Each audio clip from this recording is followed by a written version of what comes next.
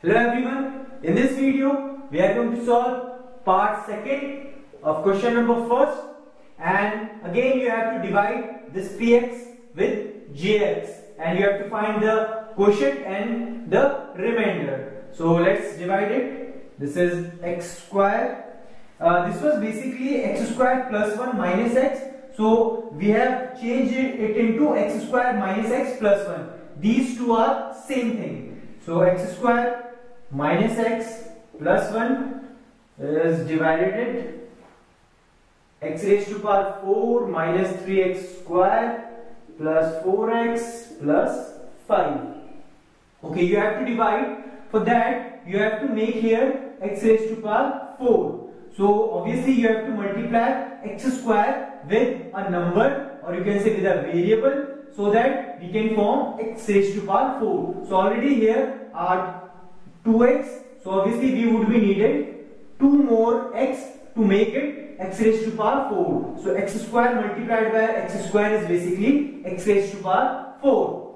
After that you have to multiply this with this. So this is x square multiplied by x is basically x cube.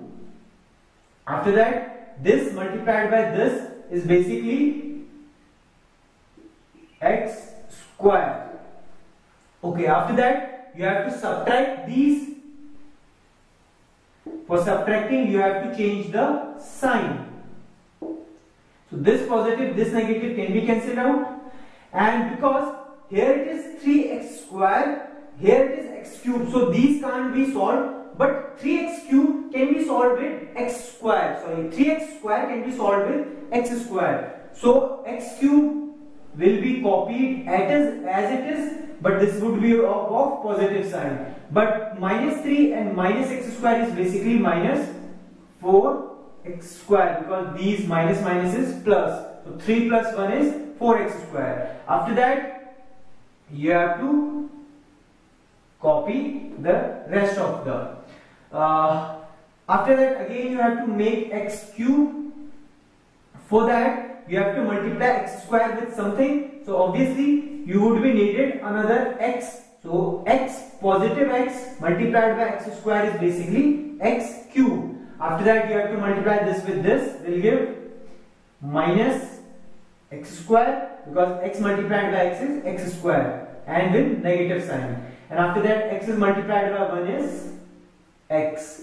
Again you have to subtract. For that you have to change the sign, and this positive will become negative, this negative will become positive, this positive will become negative. So this positive negative can be cancelled out. Plus minus is minus, so 4 minus 1 is 3x square with negative sign, because here the greater value has negative sign, and this positive, this negative again is minus, so 4 minus 1 is 3x plus, because greater value has positive sign, and this 5 can be copied here. Again you have to make minus 3x square. For that you have to multiply x square with something. So obviously already there is a x square, so just you have to multiply x square with minus 3. So minus 3 multiplied by x square will give minus 3x square. Minus 3x multiplied by x will give plus 3x, because minus is plus, and minus 3 multiplied by 1 is minus 3. So again you have to subtract. For that you have to change the signs. So this positive negative we cancel out. Plus is plus. So 8 your remainder, and this would be your question for this particular question. So this is how you can solve this part also. Thank you.